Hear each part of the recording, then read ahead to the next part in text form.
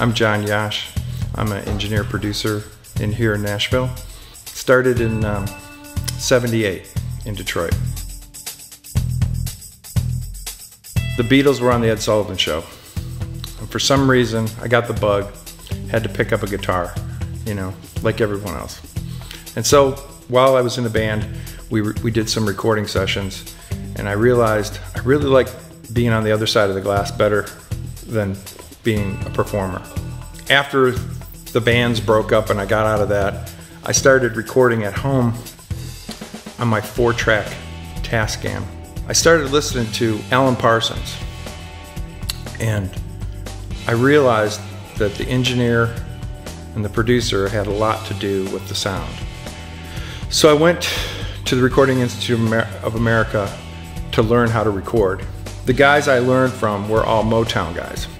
And after about 3 months of taking these classes and hanging out with these guys, they hired me at this recording studio. It was more of an R&B based studio, and George Clinton, Parliament Funkadelic worked there, and Bootsy Collins, Sly Stone. So I was fortunate enough to be in the middle of a period of music in Detroit that was all about funk. So we got down to the roots of music, to drum and bass. Some A&R people from Nashville came to Detroit to work with me on some projects, and one of these A&R guys brought me to Nashville. We did a session here. It was a gospel session. It was for a group called Commissioned. But while I was at the studio, Barry Beckett was in there working with Leonard Skinner, and then another group, Take 6, was in another room, and I was in another room, and we all hung out in the lobby, and I thought, man, this is the place to be. Nashville is happening. You know, Detroit was getting old. So moved to Nashville about a year later, after my second daughter was born, by the way. Family's really important. Just remember that, kids. So anyways, we moved to Nashville and started doing a lot of contemporary Christian music and gospel music, and then started doing country music. And probably one of the biggest breaks I had in country was working with John Michael Montgomery and Billy Ray Cyrus and Mark Bright, a whole group of musicians, Dan Huff, and we did a lot of country music in the mid-90s, and a lot of country dance mixes with Steve Keller and Wynn Jackson. Went out to LA and worked with Kirk Franklin, and since then I've done about 5 albums with him. That was a significant change. Went from country music back to my roots of R&B and gospel, and started doing Kirk Franklin, and then done like, I don't know, 100 gospel records with different artists like that. One of my favorite and least favorite moments are the same.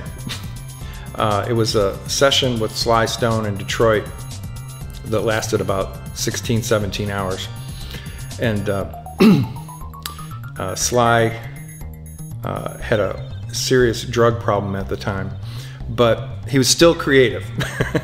But he was very demanding, and he did all the instruments himself, and he would go from jamming in the control room with his Fender Rhodes and a vocal mic with a click track to picking up a guitar and immediately wanting to overdub the guitar within seconds of recording his keyboard part, which he would yell out, loop that part right now, so we can turn this into a song. And then we have to transfer the 16 bars to another 24 track, create a loop, and then he'd start overdubbing guitar, and then he'd wildly run out into the studio and record drums, then come in and play bass. And this would happen in 10-minute periods because he had this drug problem, so he needed to stay high.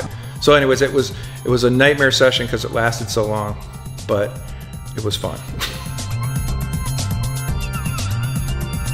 You know, always try to keep an open mind, learn about different styles of music, always try to go for the best fidelity, and just be personable in the studio. The technical stuff will come. You'll figure that out. You'll figure out the technical, but it's the people skills that you have to have in order to survive. I'm John Jaszcz, and I'm a member of the AES.